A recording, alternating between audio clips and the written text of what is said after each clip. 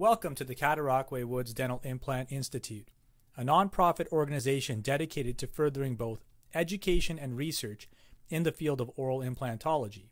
My name is Dr. Waji Khan. I'm a dental surgeon and also the course director for a series of online lectures provided as a service to the profession of dentistry to deliver a literature and knowledge-based approach to dental implant education for practitioners interested in learning more about how to implement the discipline of oral implantology into their clinical practice. This online course should be merged with a suitable clinical course and long-term mentorship study club program so that the learner can maximize their benefit from the didactic online program.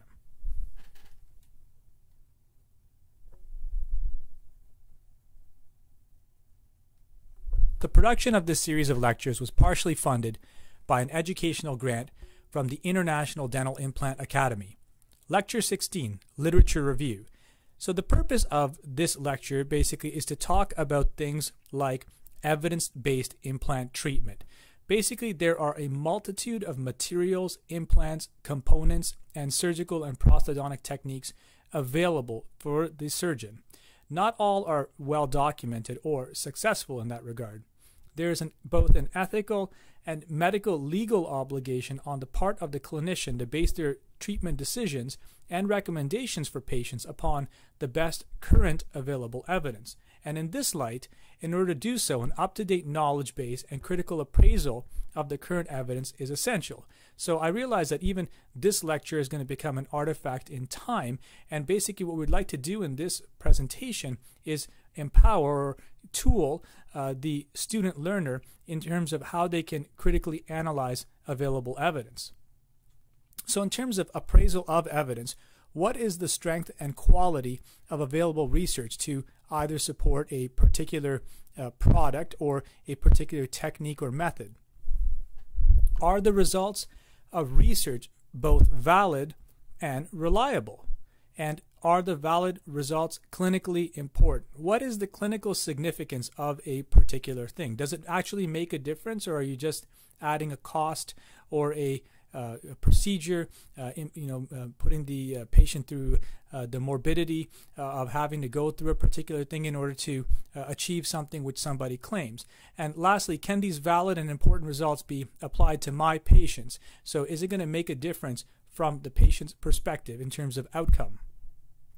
There are many leading implant systems out there, and of the leading implant systems, we talk about eight sorts of things. So we talk about scientifically proven research that has been used. We talk about evidence-based clinical use. Number 3, we talk about animal experiments for these implant systems. Number 4, has there been some sort of valid, controlled, prospective studies conducted on the use of these implants? And many times it's the implants and the innovations, or it's sort of some of the marketing tidbits that they offer you. Number 5, has there been multi-center clinical trials? So has there been trials conducted in various different hands and various different sets of minds? Number 6, has there been some type of long-term documentation of the predictability of this type of implant system?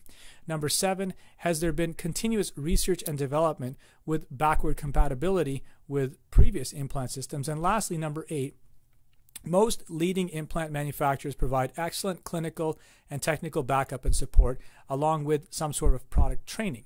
So with time, there have been many modifications that have been introduced to implant design. We talked about this in Lecture 1, and these can improve long-term success in select cases.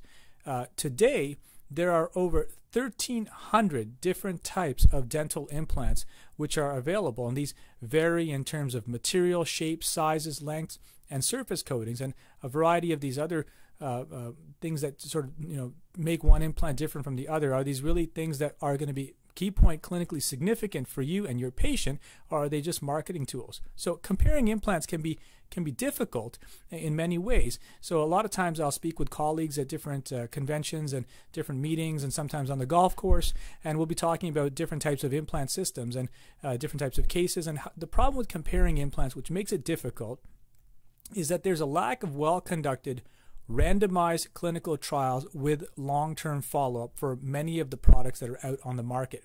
There are only a very few comparative studies investigating the survival or success of different types of implant systems.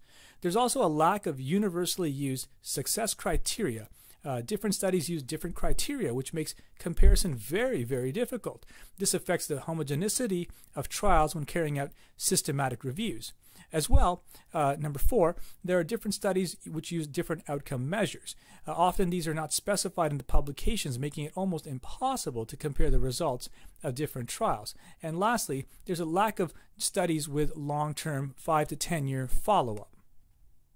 So in terms of the types of papers or the types of things that we would recommend that one look at, you need to look for well-designed longitudinal clinical studies that demonstrate the efficacy and effectiveness of methods and biocompatibility of materials. So there have been some good papers that have been published out there.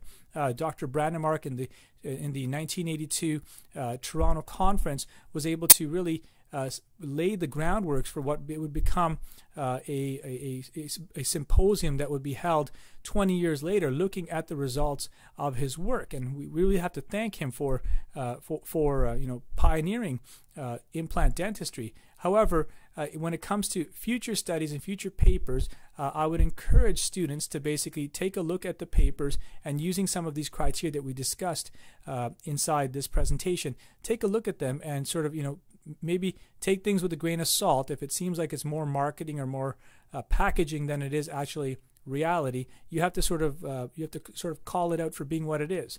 So in terms of papers that I would recommend that students do take a look at, number 1 would be the 1983 paper by Dr. Erickson and Dr. Albrechtsen, which was on temperature threshold levels for heat-induced bone tissue injury, which was a vital microscopy study in the rabbit.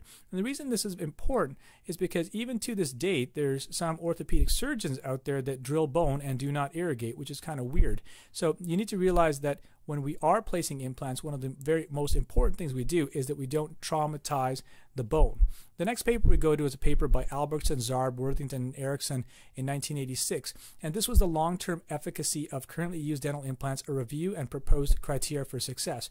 The reason this paper is a good one to read is because it really sort of differed from the 1978 Harvard criteria with respect to how to define success for implants. I mean, there's going to be another paper I'm going to refer to you a little bit later, but moving forward, a paper I really enjoyed reading was by Tatum. It was on maxillary and sinus implant reconstruction, published in 1986. This is basically the groundwork for a lot of the sinus lifts that we do today. We have Dr. Tatum to thank for that.